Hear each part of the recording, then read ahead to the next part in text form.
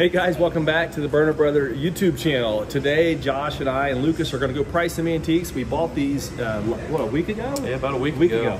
Just they've been sitting. We haven't had time to get back and price them. We've been busy. Get them priced out and get them on the floor before the weekend hits. Yeah, so join us. We're going to go back. We'll talk through the stuff as we're pricing it, why we're pricing it, the prices we're putting on it, and then we're going to restock some booths. So today is price and restock day here with the Burner Brothers.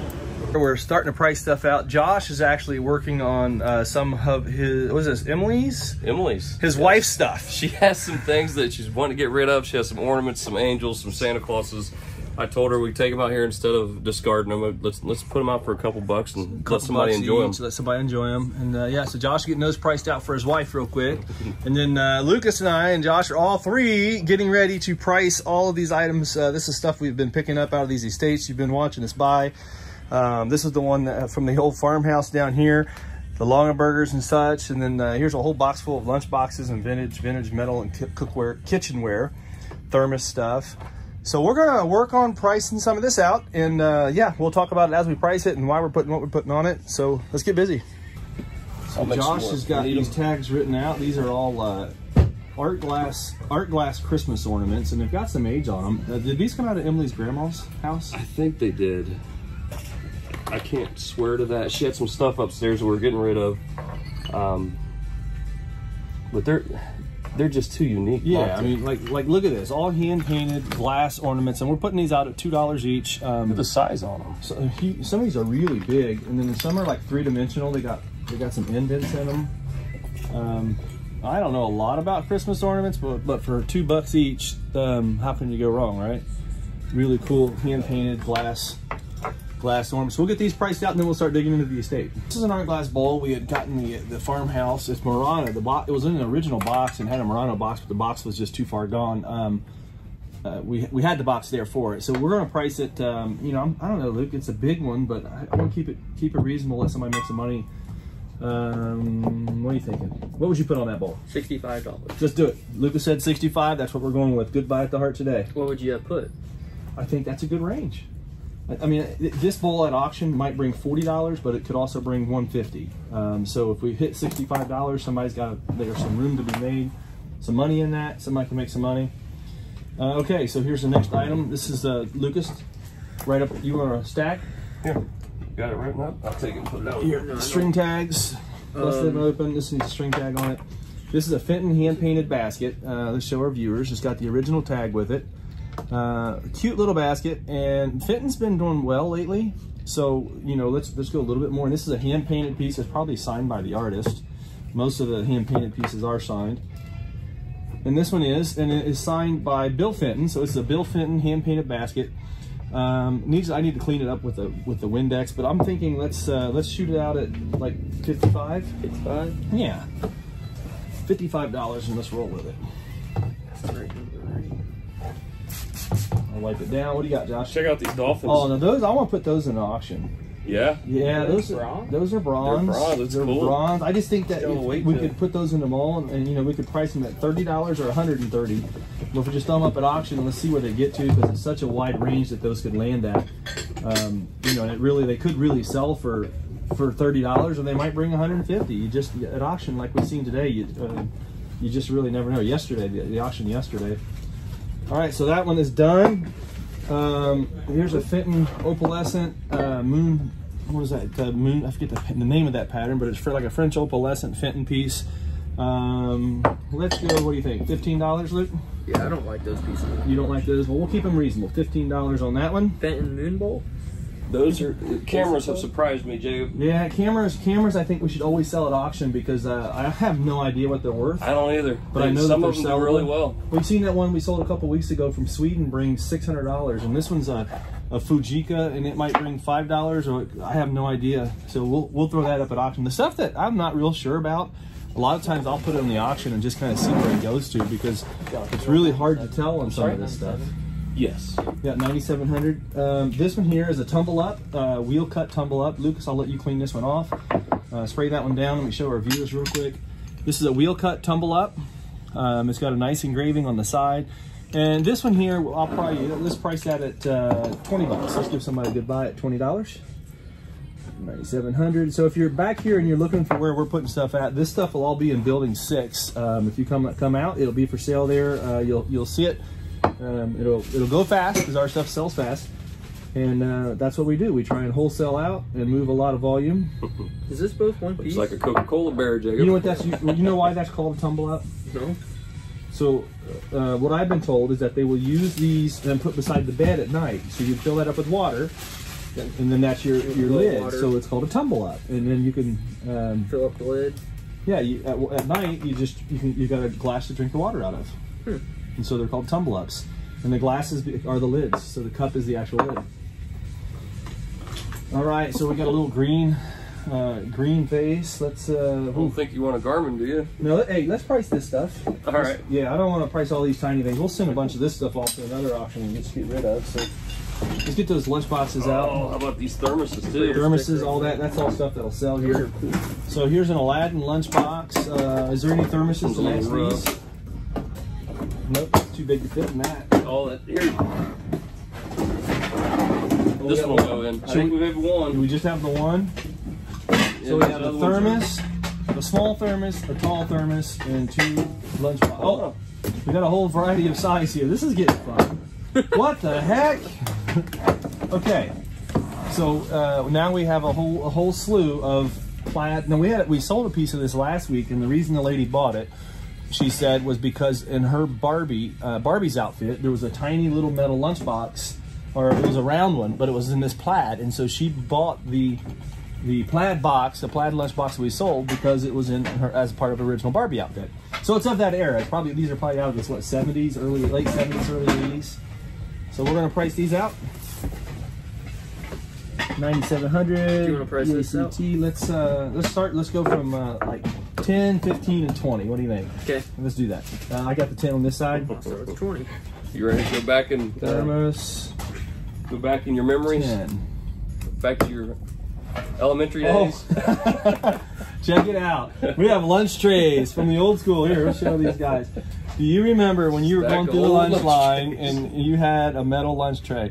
These this is funny. These look like maybe they're for prison or war. I said they look like prison. 2100 here. I don't know. Are they all 20? What was your number? 2100. They're all 2100. So I don't know if that was for prison or if those are for school, but we did have divided tree. I think these are older though, Josh. These are older than the ones we These had. look like they're probably out of the 1950-ish time frame maybe, but they're really cool. How much do you want to put on those? I don't know. 10 bucks each? 10 bucks, yeah. 10 bucks each? All right, so you can see how we price stuff. We just try and keep the prices fair. And something that, you know, Mama has taught us and that you've seen in our videos is to price stuff reasonable and move it fast. And so, yeah, that's our approach here. So let's get some more of this priced out, and we'll be right back. Okay, so we have the first box out. We got everything priced out, that first group, and Josh is digging into the next box for us. So what do we got here? These need cleaned up, but Oh, wow. check those out. These are dirty. Golly. Dirty. Luke, you got a job now. Look at the dirt on these guys. Yeah, we can't sell it that way, but that's cool. Some kind of a lamp. Man, those lamps at the auction fit really well. Hey, Tell them about these. It's crazy how much these bring. This is crazy what's going on. If you don't know the move on ceramic Christmas trees, Josh and I have sold a couple at $40 each that were bigger than this with no bulbs, and then the same ones turned around, the dealer in the mall bought them, and they're putting 85 to 125 each, and they're selling. I remember making these with Grandpa. Yeah, Grandpa made them all the time. My grandpa had a kiln, and when we were kids, we would make all kinds of ceramics, and we would make snow houses and trees and all sorts of stuff. Now I don't know. I'm not saying that this is the exact same mold that we had, but he had all those molds all the time. And after school, we'd just stop by Grandpa's. He lived. We used to walk by his house on the way home from the school bus, and we'd sit there and help him, and he would let us just play around and make molds with him, and we'd paint it up and do all kind of stuff. But these are selling really fast right now, and there again, this one here. Usually let us paint the defect ones. Yeah, he would let us paint. We didn't know that at the time; they were broke.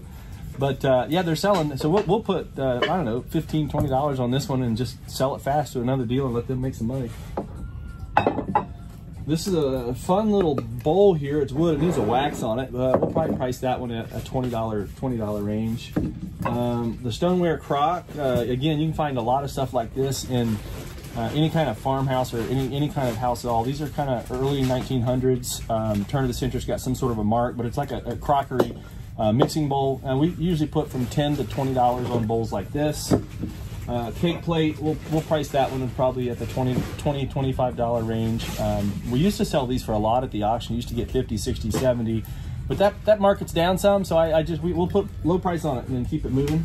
And then here's a fun one, another brown stoneware crock, and we'll price that one again, that $10-$15 range. Here. Oh, that looks a lot better. Here we go. Now that one's cleaned. What do you think, Josh? $20 on the lanterns? Yeah, let's just throw 20 bucks on that. And yeah, we're gonna keep digging. So before we can price a lot of this stuff, we got to make sure we get it cleaned up. And if you guys notice, you see I got a T hat on today, and I got a Circle T shirt on today. So Josh's son, and then Lucas last year, but Josh's son this year, play football on Friday nights, and this is my oldest. Josh's oldest last game. Yep. And so we're going to go, after we're done pricing here, we're going to go to the football game and root Deacon on. Senior night. It's senior night too. Yeah. What are you going to wear? I'm going to wear this. You wearing this right here? Maybe put a T-hat on. Put a T-hat on? Okay. Maybe it comes to shirt. Tecumseh shirt. So if it's still raining, put a rain boot on. Something else we do, Josh is an ex-football coach too at the high school. He coached for... Coached me. 4 years? 3 years? How many years? 5 years. 5 years high school football coach.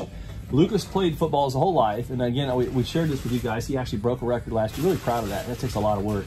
And then we started a nonprofit called Tecumseh Strong that we actually help. We try and develop leadership with our high school kids and middle school kids and youth program.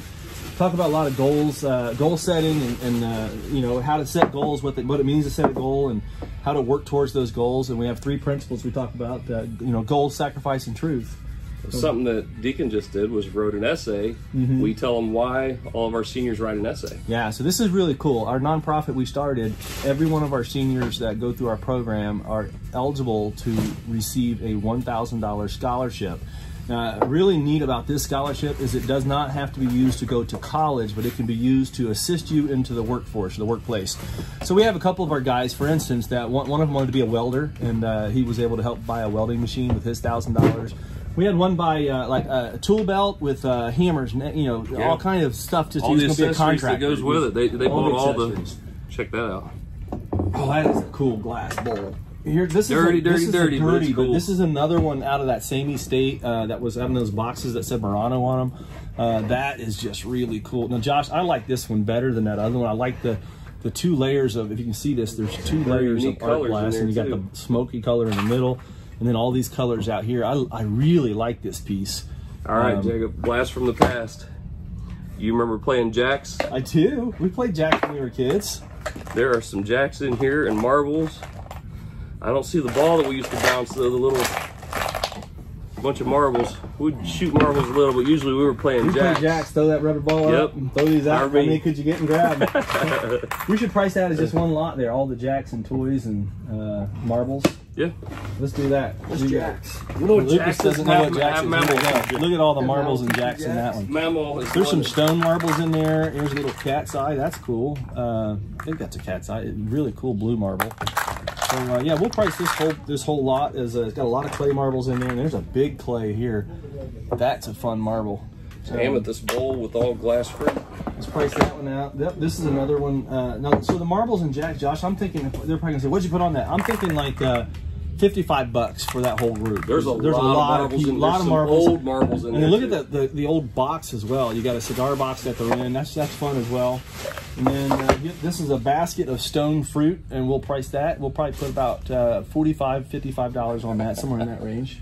Look at the dust on those buttons. Do you remember me grabbing that off the shelf, and I couldn't? I was debating, should we take that or not? Let me show the viewers. That is funny. The lid's, I think, on sideways, but the lid's on sideways, but we haven't cleaned this piece yet. This is what I'm talking about with stuff out of this estate, and yeah, this was one of those I couldn't leave it behind because it's full of old vintage buttons. But hey, Luke, we're gonna give you the honors on that one. Hey, he's got to start at the bottom and work his way up, so he's our cleaning guy today. He's getting all of our cleaning done.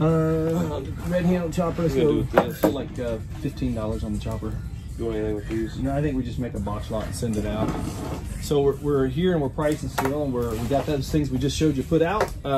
We decided to put the art glass bowl in the auction, the Murano piece, the one with all the colors, and then what do we got next? Well, Remember the photos that are on glass? Oh, yeah, these are all a whole box of them. Yeah, we'll auction these off. They're too hard to price here in the mall separately, but a whole box full of these photographs. They're all on glass. So we got a whole box of these. And this is how we discern sometimes, rather than put in the auction or not, is is it easy to price? Is it something that's easy to sell for an individual, or is it easier to sell in the auction as a small group or a small package that can be shipped? And that one we will put in the auction so we can ship it out. Check that out. Oh, that's cool. This is nice. This is Majelica. It's dirty. It needs cleaned. It's French. This is a French Majelica. Look at the hand wire heart basket around that. That is so sweet with the hand. That's all wire. All the way around. They wrapped it around by hand, that plate, and made a wall hanger out of it. That is just really cool piece of Majelica. So Luke, let's clean that up. I'm thinking we can probably put 45 on that. Some tintypes. Some tintypes and photos. A lot of times on the tintypes, we'll put them in groups, put them at the auction, again, because they're so small and they're tedious to price out separately. But occasionally, though, if you're not familiar with tintypes, the old photographs on metal. So I have sold some of these for a lot of money at the auction. Every once in a while, we'll get one in that has like a rare scene in it. So what you want to look for on some of these tintypes would be like something that's different. So the standard portraits, they're worth a couple, $3 usually. But when you get something that's just got something different, and when I say something different, so maybe a trade tintype where somebody is getting a photograph with their tools for cement workers, or if somebody has some guns. Tintypes of Civil War soldiers. Yeah, Civil War. Civil War soldiers do really well. And then, I mean, every once in a while you'll find somebody really famous in a tintype. Those can be worth a lot of money. I was reading an article in Antique Week. I don't even remember who it was now, but the tintype they said was like a priceless piece. It was like a Billy the Kid tintype. So I mean, some of these old tintypes, you just gotta look. A lot of the morbid tintypes as well. It was popular to take a tintype of your baby if a baby had passed on, and so those are also desirable. But just look for stuff that's different when you're looking for tintypes. Looking at tintypes. All right, there we go. Look at the color in that. So Lucas has that cleaned up. Look at the bright blue in the middle there. This is a French Majelica. It's got the markings on the back, and again, let's price that at 45. So here is another tintype, and this is interesting is how dirty this one is. We're going to get this cleaned up. I don't know what that scene is in there yet, but tintype, Gutta Percha case. The case is nice. We're going to clean it up, and then we'll show it to you. So we now have this cleaned up where we can see inside. We've got a lady and a gentleman here. The reflection's kind of getting us, but really cute. The case is a Union case, daguerreotype case. And again, that is just really nice. And let me show you the inside. So this is interesting. On the inside of this, you can see the old Union case label, 1857. It says, I think it says copying Springfield, Ohio. And so it's saying where it's from is in Springfield is the photograph, one copy, Springfield, Ohio. So that was sent to Springfield, dated 1857. And then again, this is foil wrapped. This is a beautiful tintype, foil wrapped in the original case from Springfield. And I would expect, like, we'll go ahead and throw this piece up at auction, but they bring from $20 up to $120, somewhere in between. It's got just a tiny bit of roughness on the case. Not bad. It's actually in really good shape overall, but that'll sell in a couple weeks. Let me see that. All right, so we're going to put this load out. Josh is pulling it over right now. We're going to go put it in the corner booth here in Building 6. I'm thinking you got that big table over there, Josh. Why don't we just spread it out and see how much of it sells? See what sells. Most of this other stuff's out of that same house, so let's get it over here, Luke, and just kind of display it on the furniture and tables, and let's kind of talk about it as we set out the prices. This was a blue willow tray. We found that when we put it out for 20 bucks, and that's a 150-year-old piece. I used to sell those for like 75 to 100. Little rose plate, $10 on that one, $20 on the Flow Blue platter, and let's see, that bowl of fruit we ended up landing at what, 45. And those cleaned up really nice. They're all hard stone, hand carved. Lucas found this is a really interesting, kind of like a mastered style bowl, hand decorated. We'll put, I think it was $20 on that one. The Christmas trees, we had 2 of them. We just sold one off the cart, bringing it back here. So the second tree here, we got priced at $35. And yeah, as you can see, we'll just get it all put out. Come on, Josh, don't you have bulbs in that thing? No bulb in it. I tried it out and everything. You tried it out, couldn't get it to light up. Couldn't no bulb. figure it out, so I opened up the top. There's no bulb. No bulb. All right. So this is the booth we've been throwing some stuff in and back here. And then we got all the stuff we just priced, all just laid out, and this stuff disappears pretty quick. Everybody knows this is a wholesale booth, and the stuff's going to go out. Josh just priced a big oak table and chairs. There's 6 of these chairs with it for like $400 range around there. $450 plus 10%. Yeah, we're right at $400. Massive table and chairs. The hall table's priced at $185. Victorian Washington. After seeing that guy's dresser, we probably have this overpriced. But that one's priced at $250, so that's around $225 on the actual price hammer. $85 for the oak Singer sewing machine. It's still sitting here. $140 or $150 on the oak dresser. Again, this stuff's all just reasonable priced, and we try and move it out quick. We sell a lot out of this booth. We've only had it for about 3 weeks now. We got it with that estate. We had a dealer that had moved out, and we want to do something else with this space later, so we just used it for a few weeks here as we're transitioning some space in the back of the building. Hey Jay, did you see this is one of the flip table for the bench? Yeah, that was brought in by our dealer from Maine. Yeah. It's a flip top, flips up. Early table. That's a nice early pine table. So that was it, guys. We were just pricing, showing you kind of how some behind the scenes of pricing and restocking. Any thoughts, Josh, Luke, to share with our viewers? I mean, You had to clean it all. It was dirty, yeah, wasn't it? dirty stuff. Hey, we made quick work of it, though. Yeah. It went pretty fast. You can find all of it, Building 6. Building Go through 6. to the showroom, make a right, it's back here in the corner. Lots of good stuff in Building 6. Yeah, and we try, like I said, we try and wholesale our stuff, sell it fast. So if you ever see anything with our numbers on it, we're going to sell it to you, make an offer. Don't forget, follow us on YouTube, follow us on YouTube. 2 channels. One of them is at Burner Brother Antiques. The other is at Heart of Ohio Antiques. Daily videos, got lots happening. We'll see you guys tomorrow. Bless you. See ya.